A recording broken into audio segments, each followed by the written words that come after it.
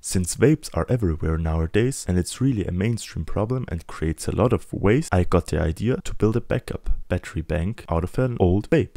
So the first step was to take it apart. With pliers I removed the top and the bottom side. Then I used a pencil to push the internals of the vape outside of the housing. And I got out of it one battery. So I took out another one, and those components I'm going to build a small backup battery bank with 2 batteries, each 400 milliamp hours, then a USB-C port, a full-size USB-A to connect the charging cable to, and then I found on the internet a battery bank IC, the LEDs for the charging indication. Here's the model number, and on the other side we can see where it gets connected. Here is a power button, voltage output, ground, battery, ground, and voltage input. And with all the components I'm going to build a small power bank. So first of all I used super glue to glue the 2 connectors on the back of the IC. Now I'm going to add the cables and solder everything together like this. So we have a small battery pack. Comparison here is a normal pencil, which should be enough for emergency charging of a phone.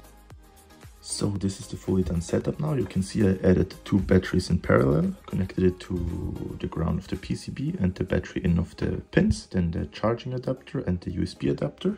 Now I plugged in the USB for charging, and as you can see, it's fully charging.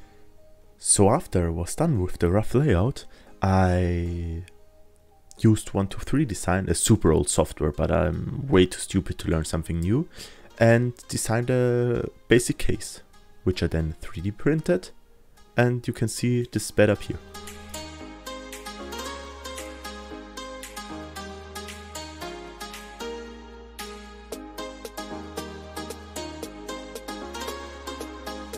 And here's the finished print. Don't mind the yellow brim, I was swapping out filament and was too lazy to remove it. Now we have a housing here with 2 pieces. Here goes the USB and the USB-C. It's a bit fucked, but whatever. Let's see how it fits. Everything was fitting quite correct, and then I plugged in a USB-C cable to see if it still works. It starts to charge, and this is the lid, and the lid fits exactly like this. Fully pressed down everywhere, like this, oh, and in the back of course, like so. Yeah, I mean the cutouts are not perfectly fine.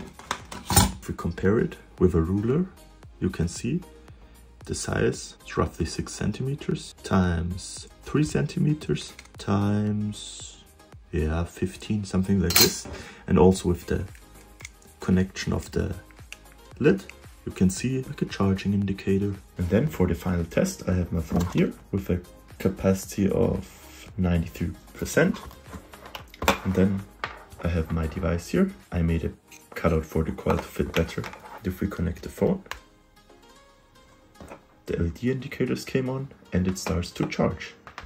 Thank you for watching the video. Leave a comment and a like if you liked it, and see you soon.